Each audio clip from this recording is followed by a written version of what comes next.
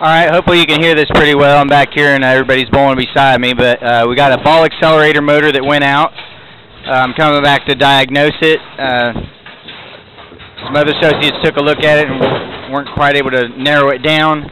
I noticed when I got back here to the box, I could smell what smells like a capacitor fried or some electrode, something is burned on the circuit board somewhere. We do notice that we've got all of our 11 green lights, green LEDs, 1, 2, 3, 4, 5, 6, 7, 8, 9, 10, and 11. So I came down here on the lower board and traced down what I think is the issue, or at least where I smelled it, where I see it. I've got a relay. I'll try and show you with my light right here. Wow, blinding everybody. Right there, I got it lit up. Right in the dead, we'll put it in the dead center of the screen. That relay right there is fried out. It's black all around it. So I'm going to go ahead and pop that whole panel board and just see if I can switch out this board, see if that fixes it before I have to pull out the whole ball accelerator assembly underneath.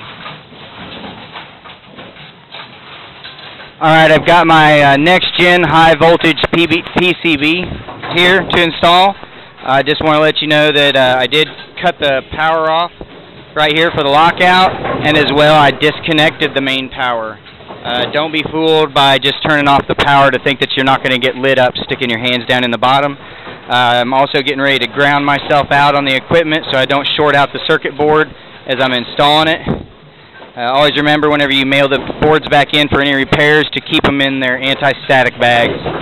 That way the B-Rex will warranty it. Apologize for all the bowling in the background. Alright, so I disconnected, I believe it's a 20-pin terminal cable from the top just to give myself room to work down below. Also disconnected the ribbon cable, disconnected all of the terminals inside, and I'm getting ready to pull out the main PCB. I took the screws off as well. I didn't want to take the screws off until I got all my wires disconnected. Looks like I got one more screw left in there to get out before I can pull this thing out, so give me one moment. Alright, so I got that last screw out. Now I'm going to go ahead and pull the board out. Try and do this one-handed here.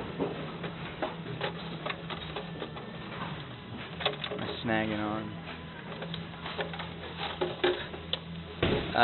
It's not going to work one-handed. I'm going to go ahead and explain. I'm going to get my free hand and I'm going to pull a lot of these wires out of my way and bring them back as I pull the panel out from the top this direction. It's about my best way, or your best way, to try and get it out of there. You've got too much stuff installed on the sides to try and just pull it straight out through the middle. I know it just looks like a big picture of colored spaghetti. I'm going to pause it and I'm going to use both hands to pull it out. Okay, so it's a little bit tighter than I remember. I haven't still got it out yet. I want to let everybody know that I'm going to I took some of these side plugs out from the distributor power and my sweep power and my ball accelerator power. Actually disconnected those plugs. I did it on the other side as well. And then I'm going to take some vice grips, and there are, I'll show you on this one right here. Try and get in the light. Right there in the middle, there's catches for the actual side housing of this nexgen box. I'm going to squeeze on those. I'll show you right out here. I'll squeeze on just those little tips with my vice grips, compress them, and I'm going to push the actual connector back into the box.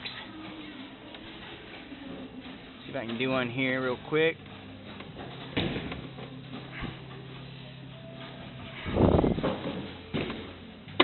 There we go. Pushed it in, and now I'm going to pull it into the inside. I'm going to get a couple of these upper ones just out of my way. That should give me more of that tilt room to extract the board. Should make it a lot easier.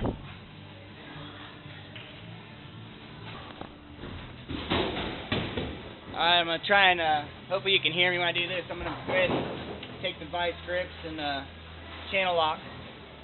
Go ahead and pop some more of these out. Popping them out, pushing the two tabs in.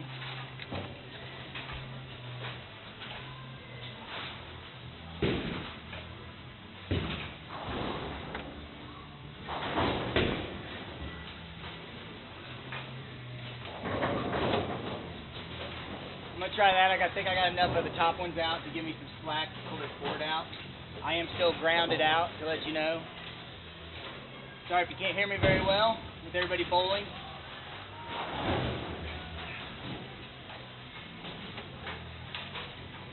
Some jumpers go from one connection to another. I thought I'd leave it on the board. I'm just going to get it out of my way.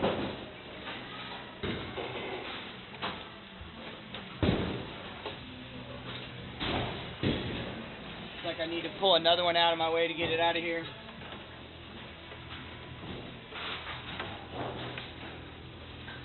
Both sides.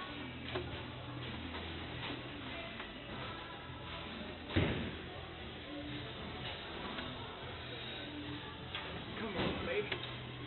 There we go.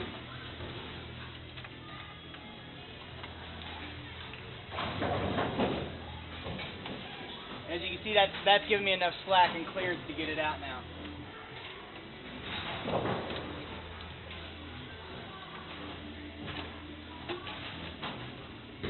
Up.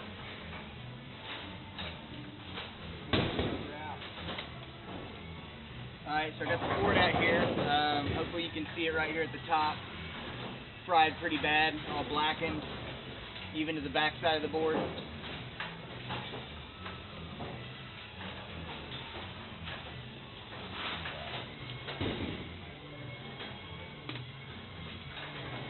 Keep my hand on it so it stays grounded. Don't want to get any shorts in it or static charges. Sorry if I'm up in the camera.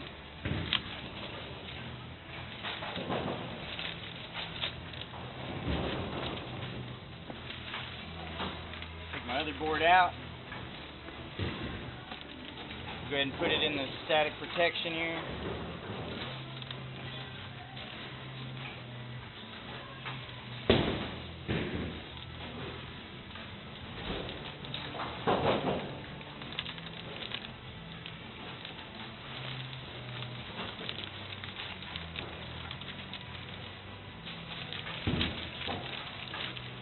Alright, back in the bag. Now I got my new repaired board. Got all my fuses in it.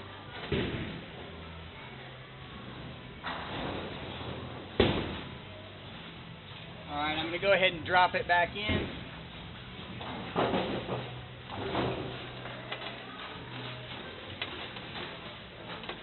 It's been a while since I had to change out one of these boards. That's why I forgot I had to extract some of them upper terminals to make room.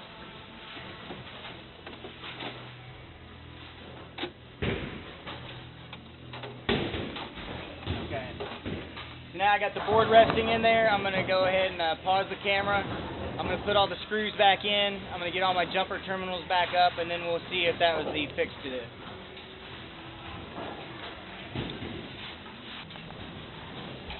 Alright, I've got the panel back in. I was getting ready to start on my putting all the jumpers and reconnected those to the terminals. I just wanted to say one thing. Don't get in a hurry. Don't hook up things wrong. Take your time. Make sure everything's hooked up. If you're confused about where a spot goes, you could always look at a pair of lanes next to you. If you don't have an extra pair of lanes, I'd recommend labeling them as you take them off, but a lot of these are already labeled. If you look for the little labels on the wires, anything that's not labeled, label it yourself, or get you a cell phone and be sure to take a picture of it. That's what I do a lot of times. I don't have to remember anything so long as I can take a picture of where the wires were beforehand.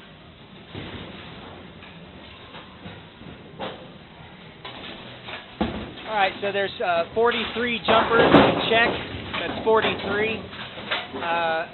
Except for number 41 is open. There should be nothing on jumper number 41. I've got all of them hooked up. I got all my side cables hooked up. I got to reconnect my ribbon.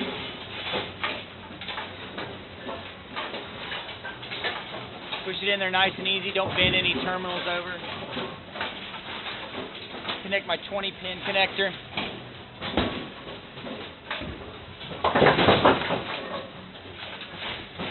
I did a slow methodical check after I plugged everything in. I went one clear through 43 all the way to the bottom, one at a time, making sure that everything's connected right and seated properly. I believe now it's time to power it up, and hopefully it doesn't blow the nexgen off. I still got my power switch off. I'm going to connect my main power first.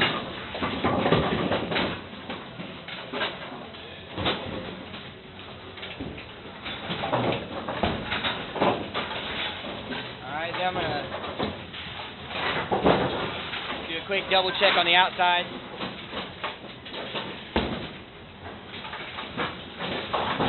Alright, now I'm going to power it up on the main switch on the emergency cutoff, or not emergency cutoff, but the lockout.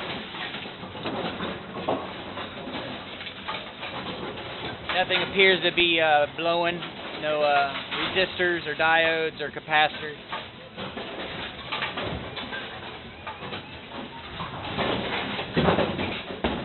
I've got all 11 green lights.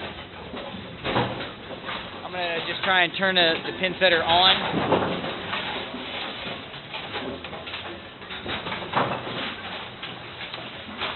When it was shut down, it was in Frameworks. It might come back on in Frameworks. I don't know, not sure.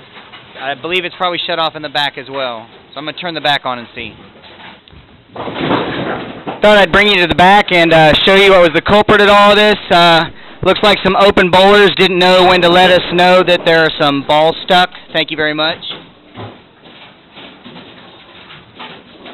So that stopped up the transport band and the ball accelerator and everything, and that's what fried it. So let me clear it out, and then I'll see if I can get it going. Just want to be sure that, give a shout out to all my open bowlers who, for their sake, this video would not be possible. Alright everybody, so I got it all cleared out. You can see that it actually wasn't the ball accelerator motor down here in the inside, because the ball accelerator motor is working fine. Now that I put in the new PCB, high voltage PCB that got fried, you can see everything's setting up, pin setter's working again. It chose the right path. Hope this helps y'all out.